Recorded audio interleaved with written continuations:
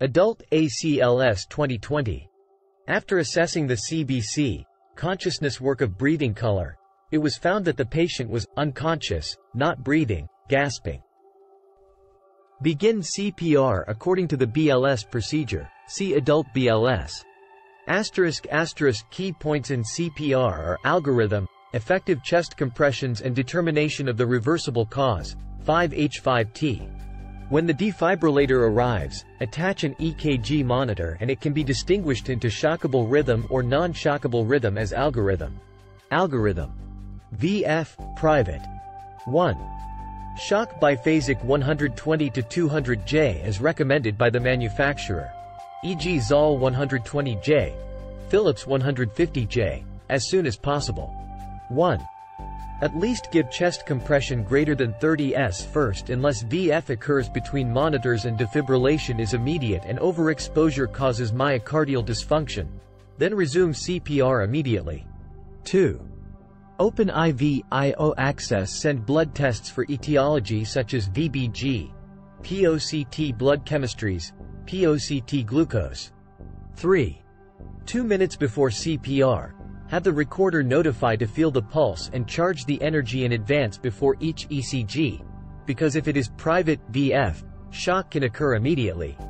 3.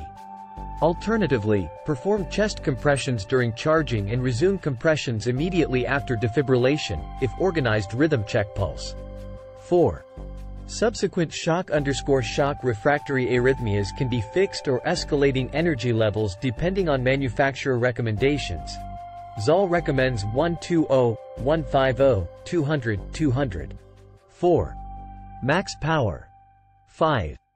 Initiate epinephrine 1 mg diluted to 10 ml IVQ 3 to 5 minutes after second defibrillation. 6.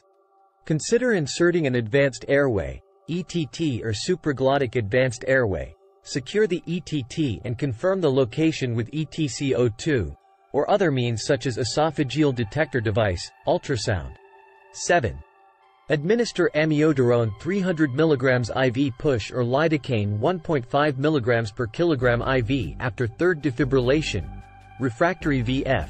Amiodarone 150 mg IV bolus if given second time. 7.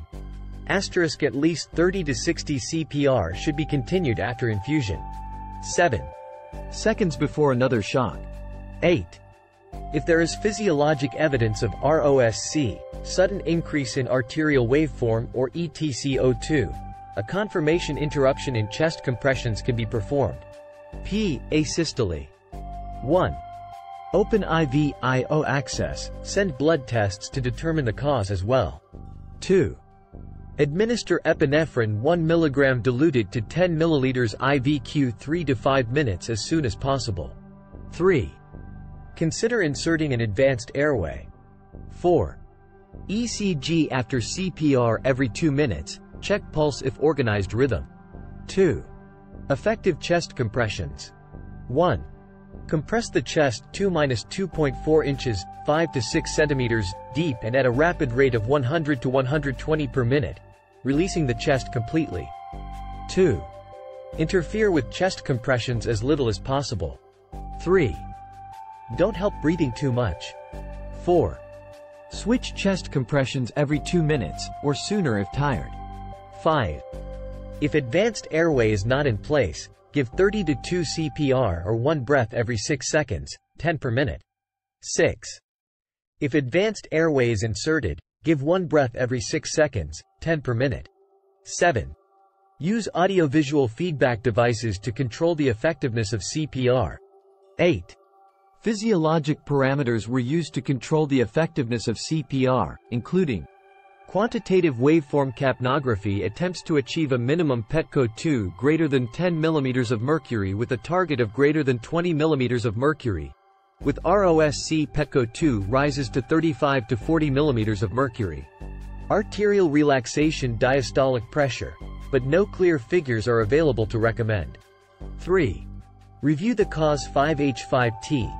Do a secondary survey, take a history, SAMPLE, SNS, allergy, medication, past history, last meal, event, physical examination, lab, POCT glucose, electrolytes, VBG, and bedside US to help determine the cause.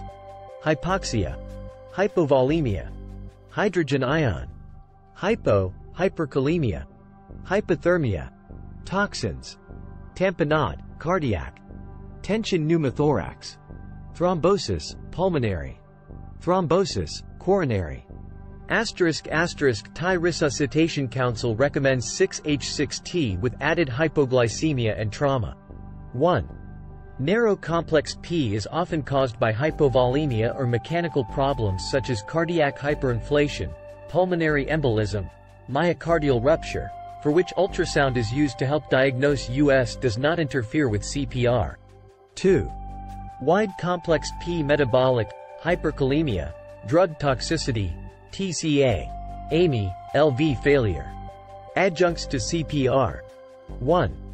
Ultrasound may be considered to determine a reversible cause, e.g. cardiac tamponade, or to view cardiac motion in the P if it does not interfere with CPR, but it is not recommended as a prognostic recommendation for stopping CPR. 2. O2 supplement provides maximum FiO2 during CPR. 3. Sudden increase in EtCO2 or diastolic pressure, or arterial waveform indicating ROSC during chest compressions, or ECG in organized rhythm. Termination of resuscitation, TOR. 1. The BLS TOR rule, consisting of 1. Non-witnessed arrest, 2. No ROSC, 2.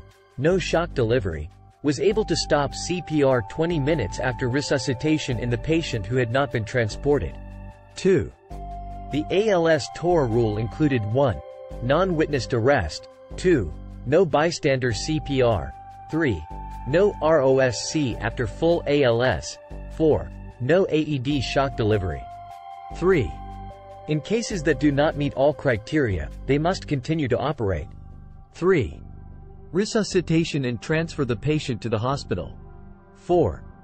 In patients who had undergone intubation and EtCO2 less than 10-20 minutes after ALS had a very poor prognosis. 4. But this should not be the sole deciding factor in stopping CPR. Alternative CPR technique. 1. Mechanical CPR device, load distributing band or mechanical pistol device, is considered for use in situations where chest compressions are not effective. 1.